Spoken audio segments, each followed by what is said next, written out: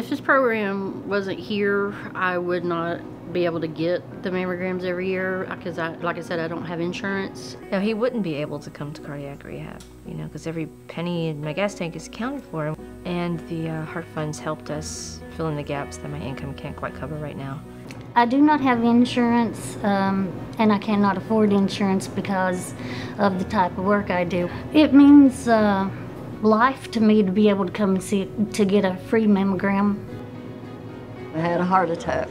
It's very important that you come to cardiac rehab. They funded me with a gas card because I live over 30 miles away, and it would have been really hard for me to get up here. I really believe in this program. I believe it's a need, especially in this area, like I said, because low income. You're a lifesaver.